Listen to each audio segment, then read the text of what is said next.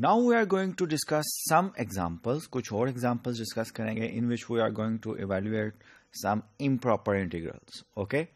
Improper integrals की definition हमने कर ली, locally integrable functions का हमें पता चल गया कि क्या होते हैं और locally integrable functions को ही इनफैक्ट यूज करके हमने improper integrals की definitions जो है वो की हैं.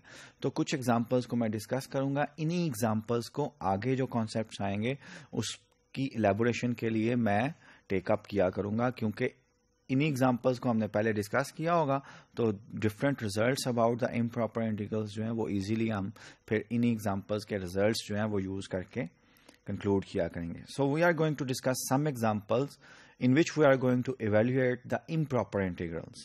So the first example is this one. The function f of x equals 1 minus x raised to power minus p is locally integrable on 0 and 1. अब 1 की तरफ से ये ओपन इंटरवल है तो फौरन मेरे ज़हन में आ रहा है कि 0 to 1 f of x dx जो कि इम्प्रॉपर इंटीग्रल है, ये क्या होगा? Limit c approaches to 1 from the negative side, left side, 0 to c f of x dx. अब मुझे पता है कि p पे कोई कंडीशन नहीं दी गई, p could be any real number, तो मैं स्प्लिट करूंगा. ठीक है, केसेस को डिस्कस करूंगा, क्योंकि p अगर ग्रेटर देन 1 होगा या लेस देन 1 होगा, इट डिपेंड्स. ये नेगेटिव p अगर पॉजिटिव होगा या नेगेटिव होगा. अगर नेगेटिव है तब तो ये इंटीग्रेबल है, अगर नेगेटिव होगा तो ये नीचे जाएगा और नीचे जाके 1 पे ये फंक्शन अनबाउंडेड हो जाएगा. सो I will consider that case. First case जो है वो मैं ये डिस्कस कर रहा हूं, if p is not equals to 1.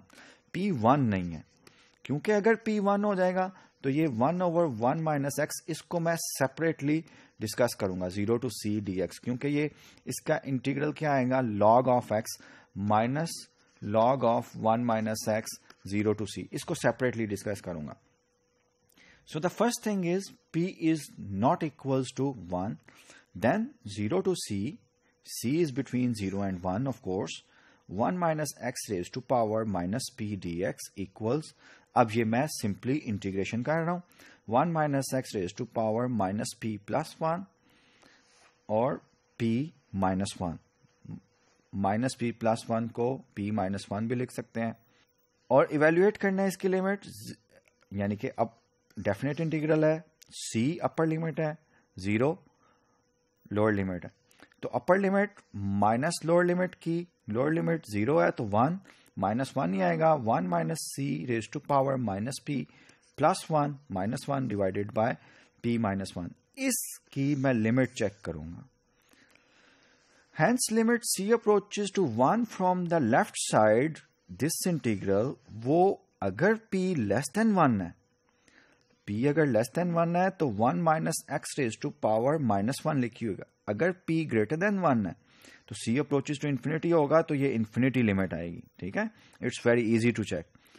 Okay, so in both cases अगर मेरा p लेस देन 1 है तो ये क्या है? कन्वर्ज कर रहा है. लिमिट फाइनाइट नंबर होगी x पे, x कोई भी नंबर है ओपन इंटरवल से तो that will be a finite number.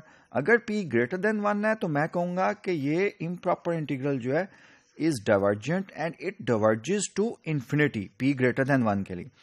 अब कौन सा केस रह गया? p equals 1 वाला केस रह गया. p equals 1 वाला केस हम डिस्कस कर लेते हैं. लिमिट इवेल्युएट करेंगे, p equals 1 होगा तो ये माइनस 1 बन जाएगा. ये मुझे पता है माइनस log 1 माइनस c होगा. c approaches to left side minus 1 से होगा तो this 1 minus c will approaches to 0. log of 0 मुझे पता है इंफिनिटी होता है.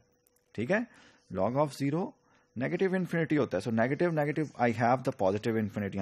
So I will conclude that 0 to 1 f of x, where f of x is given by dx, this is equals 1 minus x raised to power minus 1 if p is less than 1 and infinity is p is greater than or equals to 1. So improper integral diverge करेगा whenever p is greater than equal to 1 और convergent है, converge करेगा और उसकी value क्या होगी? इसके equal होगी whenever p is less than 1. ये यहां पे लिखा हुआ है जो मैंने आपको एक्सप्लेन कर दिया. Second example में we have the function f of x equals x raised to power minus p is locally integrable on that interval 1 and infinity. And of course we are going to investigate the improper integral from 1 to infinity f of x dx, जो कि by definition क्या होगा 1 to c f of x dx, और इस integral की limit whenever c approaches to positive infinity from the left side. Okay, so we will consider this integral 1 to c f of x raised to power minus p dx, and of course I am going to discuss the two cases जैसे previous example में हमने किया था. The first case is whenever p is not equals to 1, क्योंकि p equals 1 जो है इसकी integration जो है log of x होगी और उसको मैं अलग से separately डील करूंगा. So x raised to power minus P integral 1 to c dx equals, सबको पता है इसकी इंटीग्रेशन क्या होती है, minus P plus 1 divided by minus P plus 1 evaluated upper lower limit and minus the lower limit. अगर आप इसको करेंगे तो that will be equals this one.